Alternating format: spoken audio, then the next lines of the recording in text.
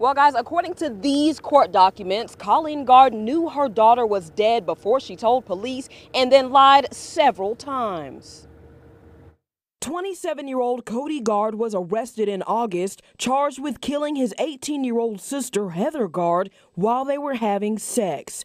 Police say Gard and his sister, Heather, went to a school near their home to have sex and do drugs when he beat her to death. Several elements of it are unusual and kind of out of the ordinary for sure. This arrest warrant claims Colleen Gard, their mother, knew about the murder after Cody called her saying Heather was dead. According to the court documents, it took several interviews for Colleen to admit to investigators what she knew. Initially, their mother allegedly told investigators she just stopped by the house and didn't know what happened to Heather. She then told police when she arrived, Cody had a stone-cold look on his face and stated something bad happened. He said, quote, "You don't want to know," and started screaming. When she went inside, she found Heather dead. She allegedly told investigators she knew it was him who killed her. When investigators asked specific questions about Cody, she told them Heather wouldn't have wanted Cody to be arrested for her murder.